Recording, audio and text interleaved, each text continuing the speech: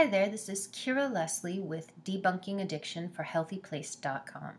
And today I want to talk about the difference between powder cocaine and crack cocaine. Full disclosure, I do not have personal experience with either of these drugs.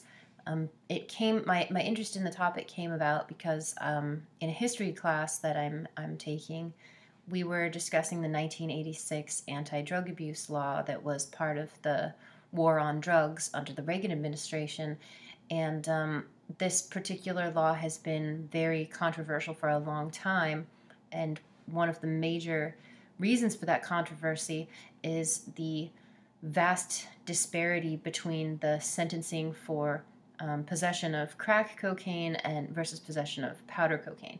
At the time in 1986, it was a 100-to-1 disparity, meaning that in order to invoke mandatory minimum sentencing laws, you needed to have 5 grams of crack cocaine. But in order to invoke mandatory minimum sentencing for powder cocaine, you needed 500. This was controversial because a lot of people saw it as targeting African American communities.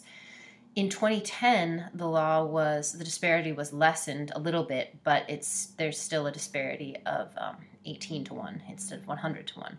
So I was wondering what the difference is between crack cocaine and powder cocaine because I've never been quite sure about it.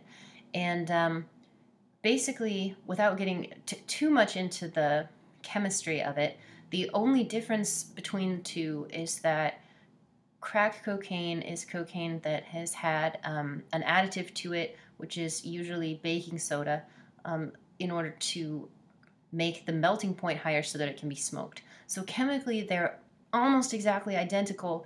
They do the same thing to your body, but the difference is in how they're taken. So powder cocaine is normally snorted, although it can be injected, but it cannot be smoked. And crack cocaine is usually smoked.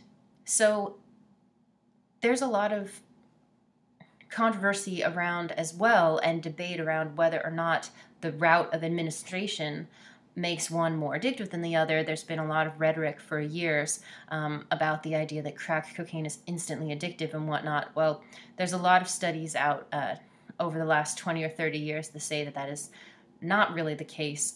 Certainly both drugs are addictive, but I was actually very surprised to find, because I didn't know, having been a product of this society that sort of treats the two things as different entities, that the only major difference between them is how they are taken. And so as a result of how they are ingested, that also means that crack cocaine hits the user a little bit faster, and the high is a little shorter. And with powder cocaine, it takes a little longer to hit the user, and the high lasts a little bit longer. But if anyone has experience on this and they would like to weigh in, whether they have used both and they think that there really is a difference, or whether it's all the same, I would love to hear people's opinions on it. And that's all from me today.